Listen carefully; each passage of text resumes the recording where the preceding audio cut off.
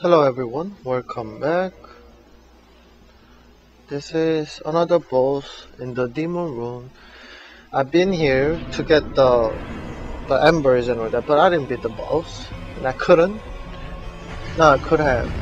But what I'm saying is that I've been here way before I got the lower vessel. You could venture around, just that you couldn't come here until you get the lower vessel. Anyway, it's pretty straightforward. You stay close. Usually on his butt, I like to stay on his thigh or underneath his belly.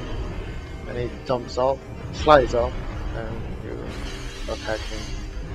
And when he move away like this, I try to get closer because his weapon will definitely one-shot me. I didn't get hit, but I assumed.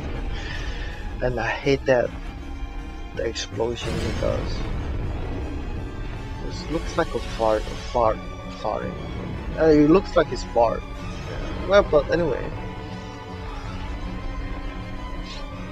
So I just stay close and I wasn't happy with that one, but yeah, I managed to dodge that.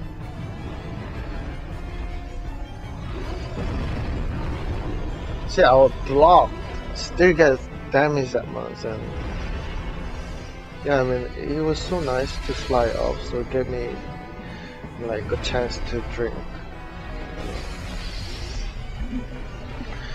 So that wasn't that hard, and I blocked and went through my stamina, and of course my shield is now 100%. And then it doesn't matter even if you have 100% effect. The physical is not physical, so it goes through your shield.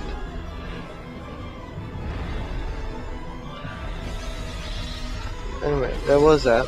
Thank you for watching.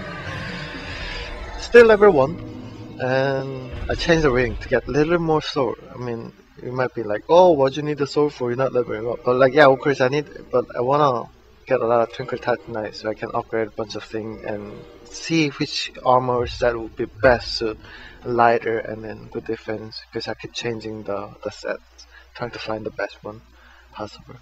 Thank you for watching. Have a nice day.